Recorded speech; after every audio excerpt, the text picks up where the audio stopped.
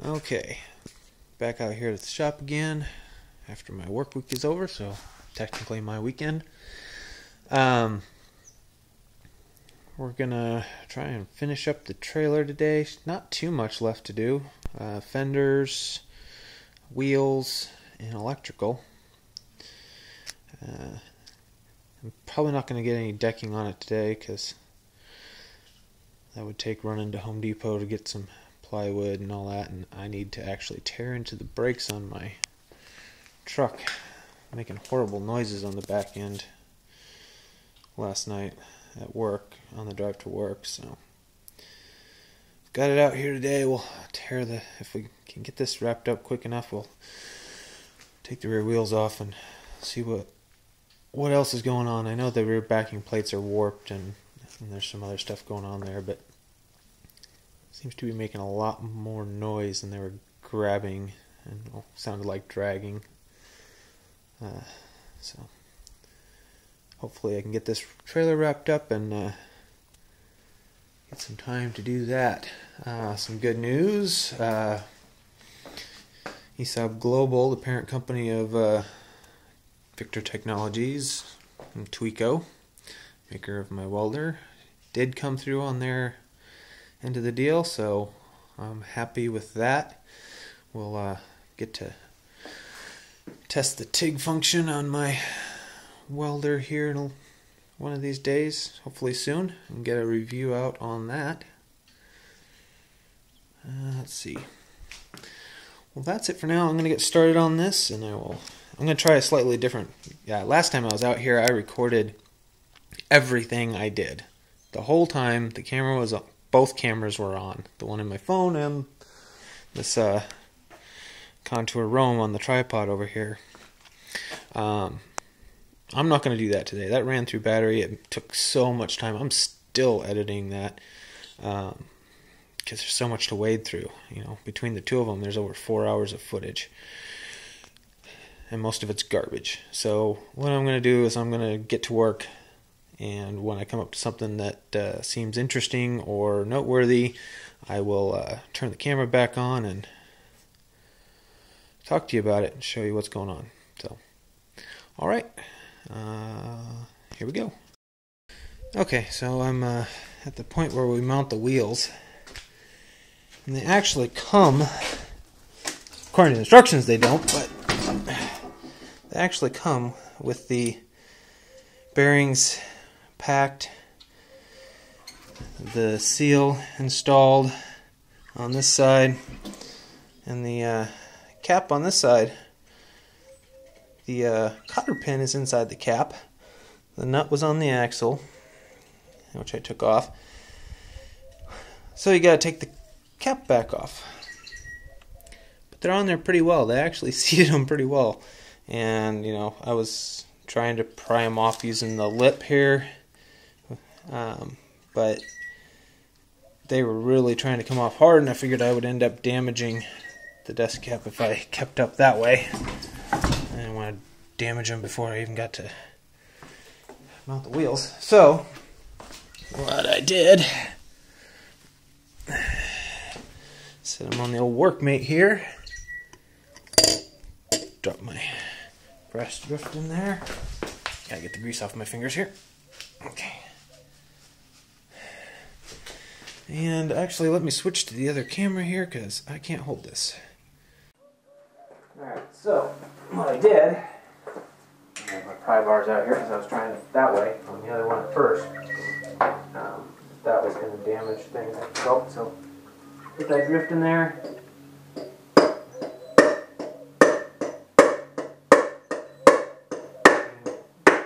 Be gentle, just pop it out. Behind, bearing comes out. Drift gets a little covered in grease, but I can clean that up. Okay. Another quick note: the instructions are off a little bit depending on which part. This obviously the trailer has been updated many times. The design and the components used have been updated many times in its production life. And the instructions never have been. It's lots of little things, nothing too major. You know, like the wheel bearings, they clearly state that you have to put the dust seals in. You got to put the wheel bearing. You got to pack the wheel bearings. You got to assemble that whole assembly. It comes pre-packed and assembled. The lights up here have changed. They say you got to remove the lens before you, and then mount them, and then put the lens back on. But these have external mounting screws now. You know, lots of little things like that. Nothing too major up to this point. But they also haven't always evidently made sure that things fit properly. So this is the. I'm probably going to leave this off because it's Oregon and you don't need it, but you know, they want this on the left-hand side because that's the one they've provided with the license plate light. And you're supposed to mount this to the back, run the wires through here, and then tighten it up. Problem is, these cheap plastic lights are sealed with hot glue, and the wires are bent this way, so I can't run them out through this channel. I can't get them through here without pinching them off, so I'm going to have to probably cut the hot glue a little bit so I can get them to angle this way, run them out this channel, and then I can mount it. Either that or I could just leave this off, because these will clear. The other bracket just runs right underneath them. But just in case we ever move to another state, you know, it does have a title and all that if we need it to get it licensed in another state. And it's got the license plate light on there, so I might just have to clean this up a little bit, reroute that, and go that way.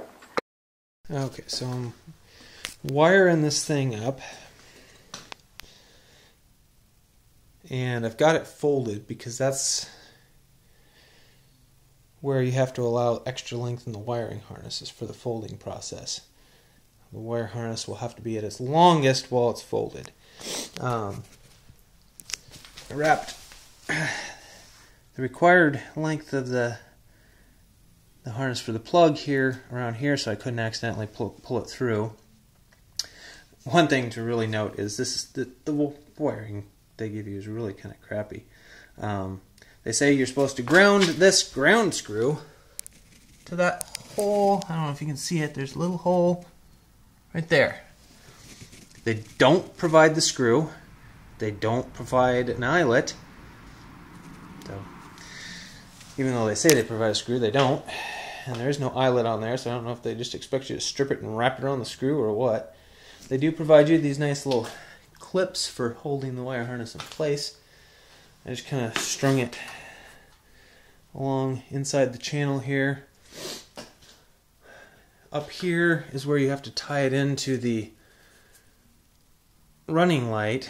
So I had to make sure I had enough length when folded to go clear up there. And wanted that clip there to take the strain off so it doesn't pull the wire out when I fold it if something binds up a little bit. I ran it through the hole in the center of the beams there. So as it straightens out, I've tested it and it doesn't seem to have any tendency to pinch the wire in there, so that's good. And then we run it back up and around underneath to the tail light, and this appears to be the extra length that I can cut off. And it's the same on the other side, except that for some reason got that one running over the top, but it'll go under the bottom when it's done. The other thing is, they have it all wanting it to be done with these the side marker lights are done with these splice pieces, and then the backs are done with wire nuts, evidently, which I hate wire nuts on anything automotive. So I believe I have a kit around here with ring terminals and butt connectors, and I use regular crimp connectors for now. Later I may, if I have any issues with it, I may go through and make solder connections and heat shrink them. But since it's going to spend most of its life indoors in this shop, I'm not too worried about it. So as you can see, it folds up. It's nice and small. So I can just push it up against the side, either side over here. Still have room to park the motorcycles. And it's on casters. So I can just roll it on out of the shop like I do with the motorcycles when I need to work in here, if I need the space. And then it folds down to a full 4x8. Well, the whole deck is one 4x8 sheet of plywood cut in half so it'll fold. Supposedly half-ton hauling capacity, or somewhere thereabouts, I believe. It says on the neck here. Ton here.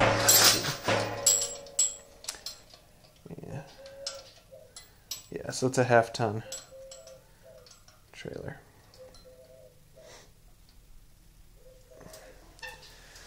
Not too bad. I'm not going to put the deck on it today, but eventually I have to make a deck. And it comes with the stake pockets on there for 2x4s, so I can build sides. Still not sure if I want to do that with 2x4s or if I'd rather make metal sides so I get to play with the welder. But we'll see. And I'll probably end up with wood just because it looks better. So here's the trailer unfolded with the wiring. Stays neatly tucked in there. Makes a little zigzag right there where I have to connect to the side marker. Come along here. It doesn't pinch the wires in the joint here. When it's run through that center, it just kind of folds up on either side a little bit. And then that's the excess. And then back to there, so I can cut off the extra and wire it in now, I think.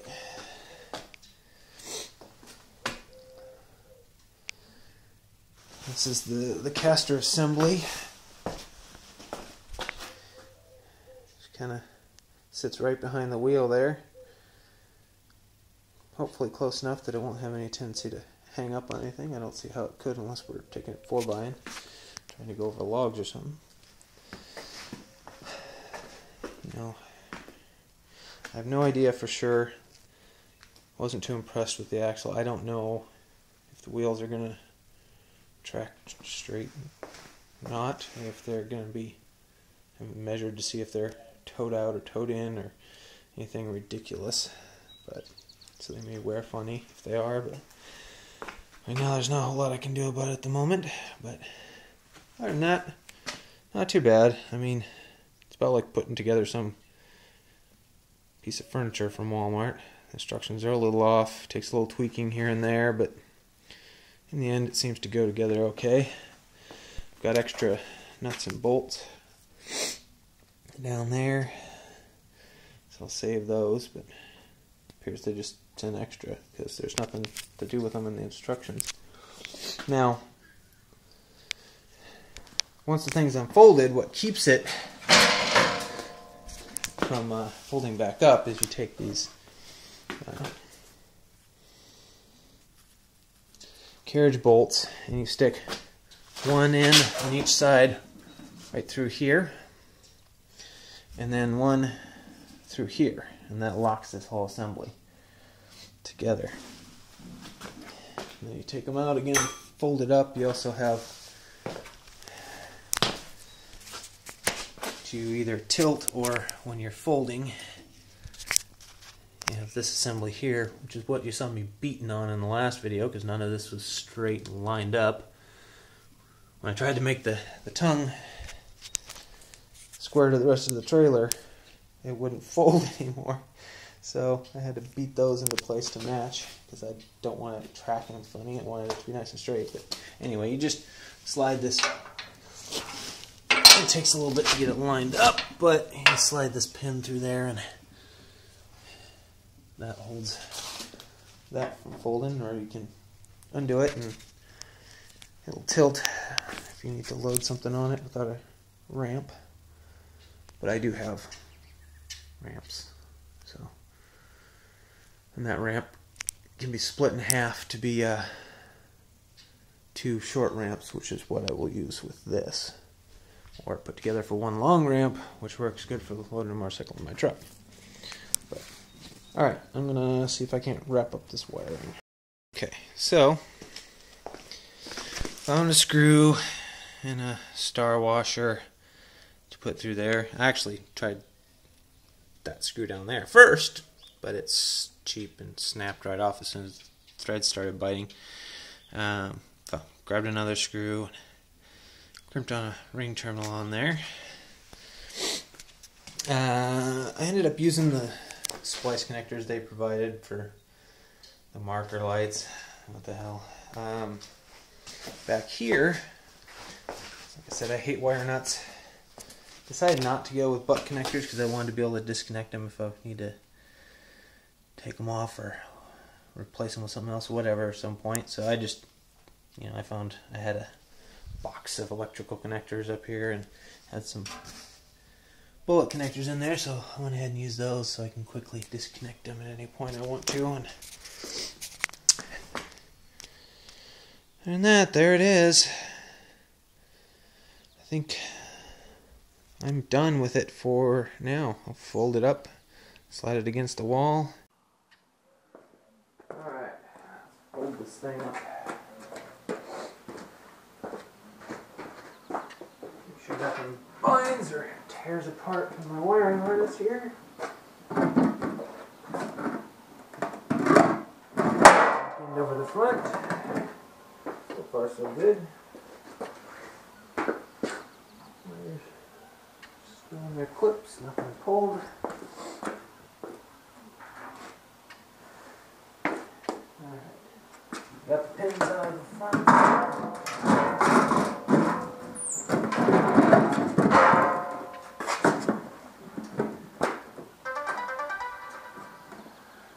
Now go up there and smack it in the back of the cabinet.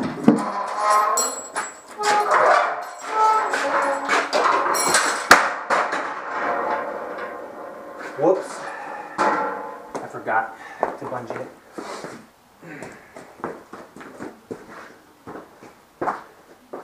Well, twisted that.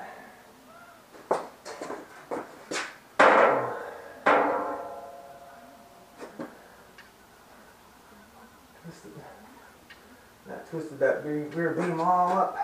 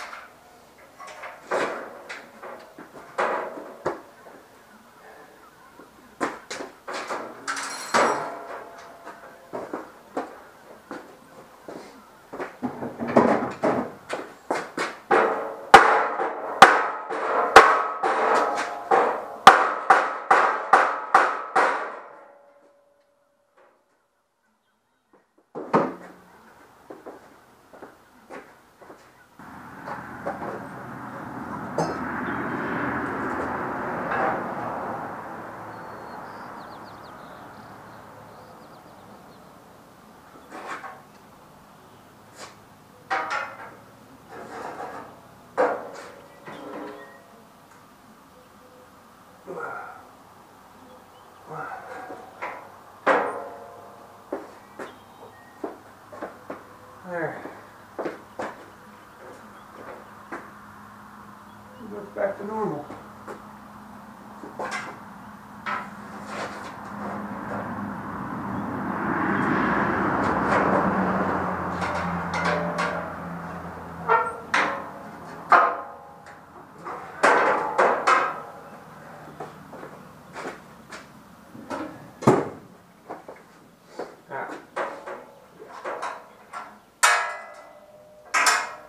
Been doing is bungeeing this thing.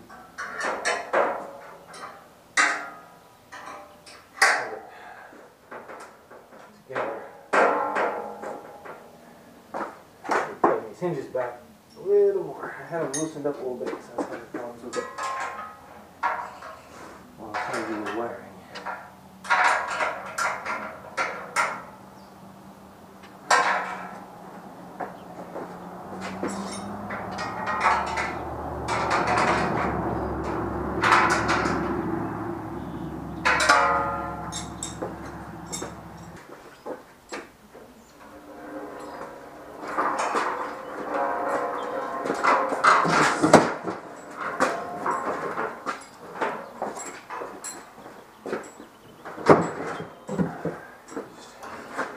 Roll up against the wall.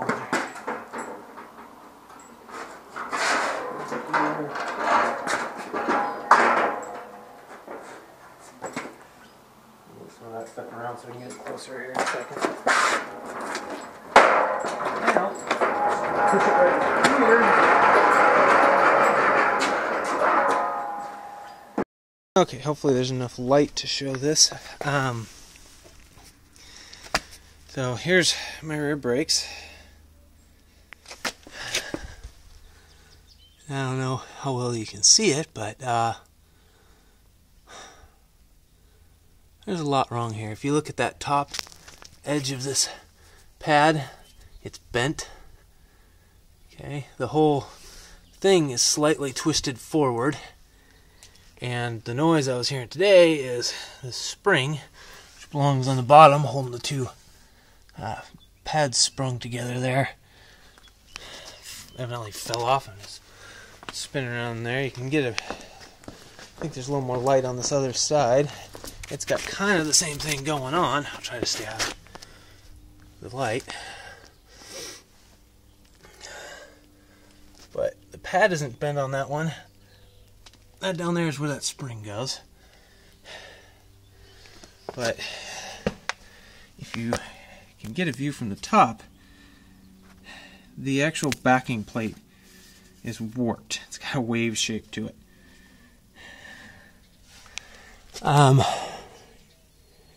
So that's got to be replaced on both sides. This one has been dragging. There's a bunch of excess dust buildup in there, and it's flaking off rust because it's been getting hot and then getting wet, and you can see all the dust build up in the side of that wheel. And to a lesser extent, you can't see it with the light, but on that wheel, and this one hasn't been dragging as bad. It's not been getting as hot, so it doesn't have as much rust flaking off the outside, but it is twisted more. It's actually more noticeably twisted, and it's got that bent shoe. The bent shoe may actually be helping to keep it from dragging so much. I gotta see if I can get that spring back in there for now, so I can at least drive it home and park it, because I can't keep it here overnight. Alright, well, spring's back on. I don't know how well it'll come out on camera, but that's something you don't see too often in Oregon.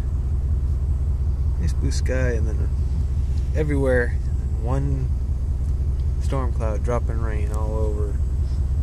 It looks like Corvallis.